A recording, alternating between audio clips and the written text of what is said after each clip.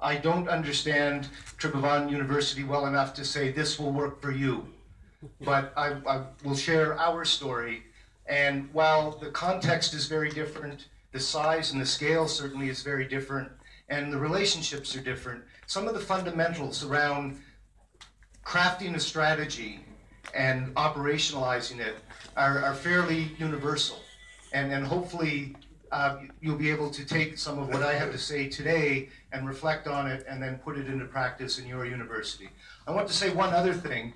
The Vice Chancellor was kind enough to speak to me before my talk to let me know he may have to leave on a personal matter. So when he gets up and leaves, it's not because he's disgusted about what I'm having to say or he's not paying attention, okay? So I very much appreciate the advanced warning. Thank you, sir.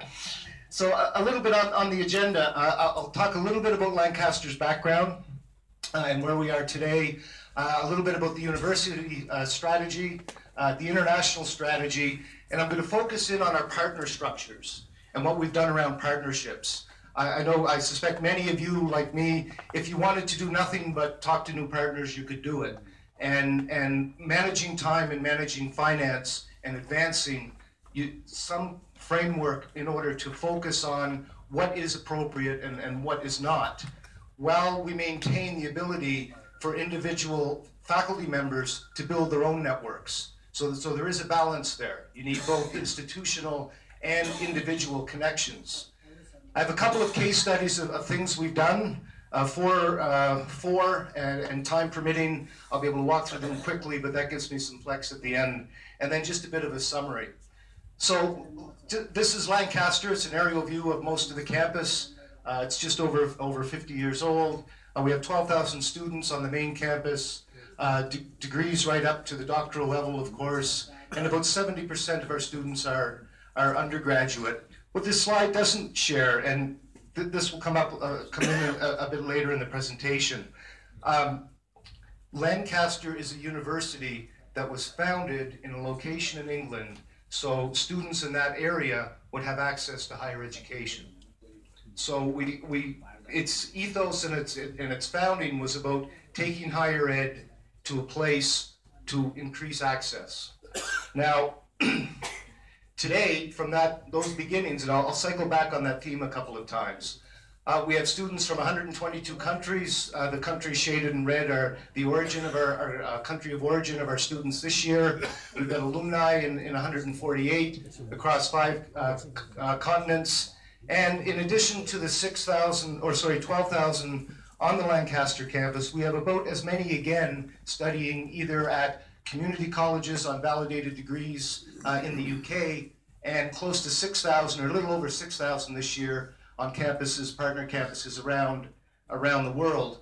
So from a location that many people could not identify on the map, and I'm going to do a little thing here to help you remember where Lancaster is.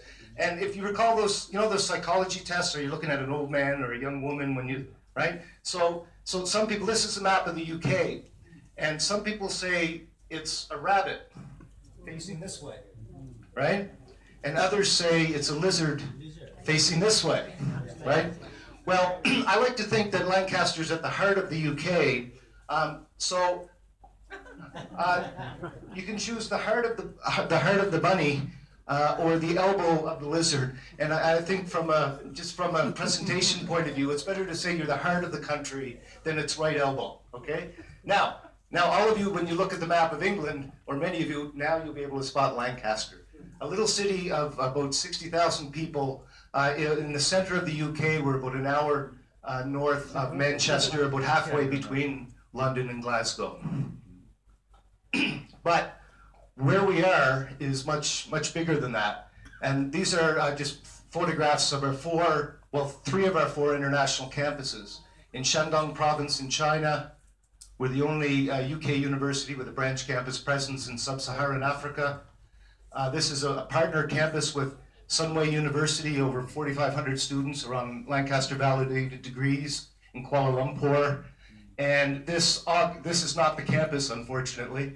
But we are establishing a branch campus in Leipzig, Germany this October, and that's one of the case studies that I'll talk about in a little bit. Now, this is not a marketing or self-promotion. It's to help provide some context for what I'm going to talk about with respect to the partnerships.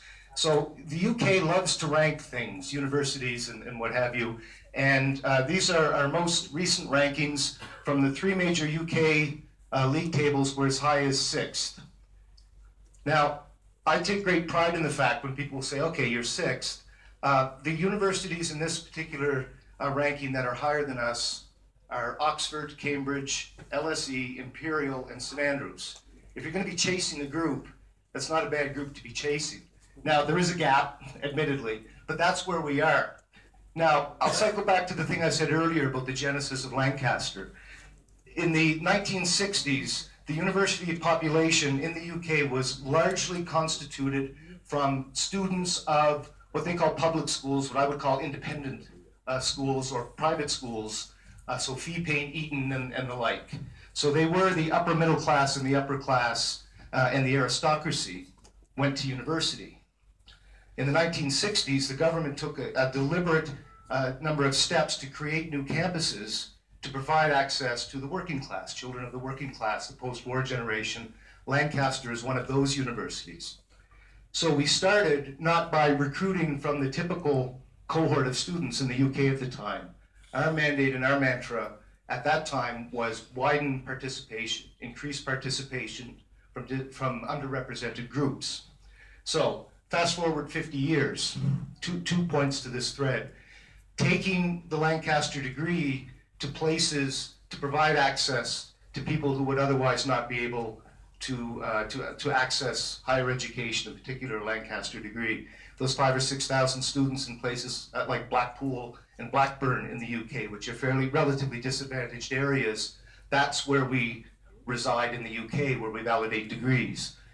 Being in sub-Saharan Africa and with a fee that is substantially lower than in the UK is another part of taking the degree out to where students want to access but otherwise could not.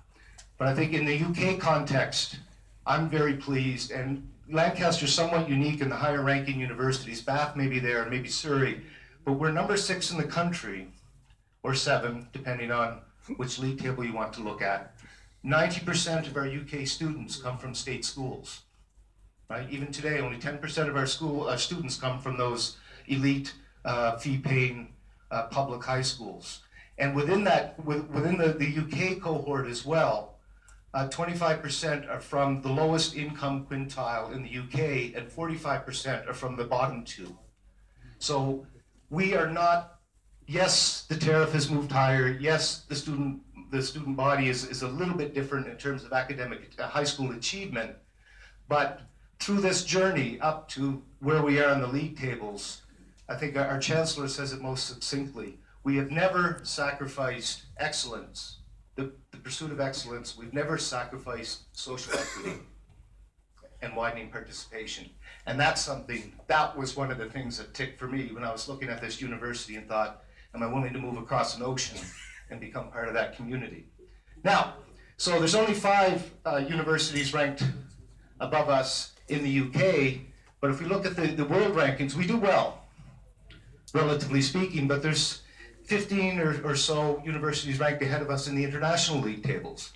So we perform very well in the UK, but not as well internationally. And I'm going to deconstruct that a little bit for you. And again, that will set the stage for some of the talk around partnerships. It might also help inform your own conversation about the international league tables and how you wish to focus and pursue. Oh, and I love this bit. I actually wrote the submission. We were shortlisted for the Times Higher Education International Strategy of the Year, University International Strategy of the Year in 2017, and we don't have one. We do not have a documented international strategy, and it's by design. We have a university strategy document that's 7 pages long. That's it. And it has 2 goals, 2 strategic goals. One is to establish ourselves as a global university, and the other is to strengthen our national position. That's what our strategy says. Now, underneath that, there are a number of enabling themes and what have you, but that's fundamentally it. And within ourselves, or sorry, within the strategic goal to be a globally significant university is to pursue a top 100 position in select global rankings of universities. So to get from to move up these international league tables, I think someone once described politics as a slow boring of hard boards.